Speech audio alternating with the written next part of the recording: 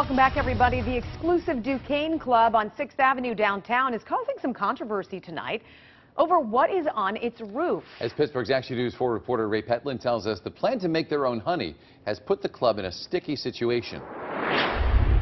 Urban agriculture has become kind of popular around Pittsburgh, with rooftop gardens starting to pop up on many buildings downtown. However, apiaries or beehives are becoming popular too, and one beehive is causing quite a buzz. Well, the issue is you have to get a variance before you put these beehives up. They put the beehives up first, so we're working with them to try to resolve the issue.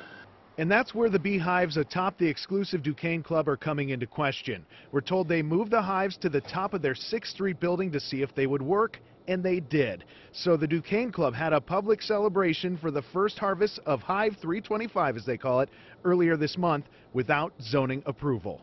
It was a public launch of this beehive situation, so I think that's how the word got out.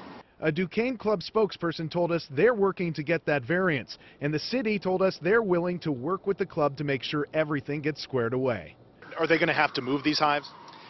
I don't think so. If they go to their zoning department and get the right approvals, everything should be fine. The city totally embraces this kind of thing, whether it's beehives downtown or goats on the side of hillsides helping us clean up weeds, that kind of thing. We just have to follow the rules when we do it. Steve Rapaski, president of Berg Bees, tells us the bees don't pose a threat to anyone, and honeybees are vital to Pittsburgh area agriculture.